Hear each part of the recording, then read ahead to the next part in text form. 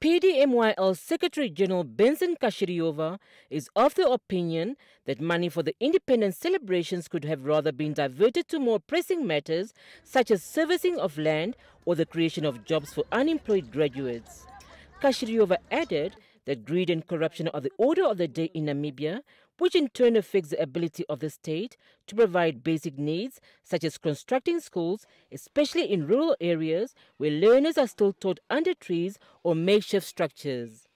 Youth unemployment stands at shocking 44%, with many young people left to fend for themselves through crime and other malicious activities. A university qualification has become a worthless paper.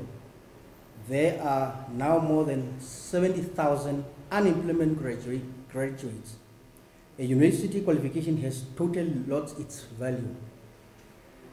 Informal settlements have sprung up all across the breadth and width of Namibia, standing out in each and every city and town of Namibia. There are now more than 900,000 Namibians living in shacks in Namibia.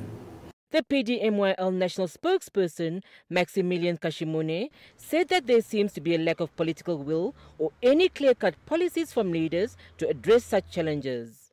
So we feel that we cannot celebrate independence in landlessness, joblessness, homelessness and unemployment.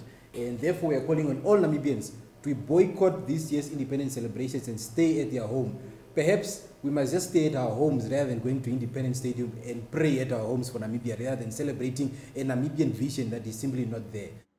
Government has indicated that a budget of $1 million was set aside for the Independence Day celebrations in the capital come 21st March.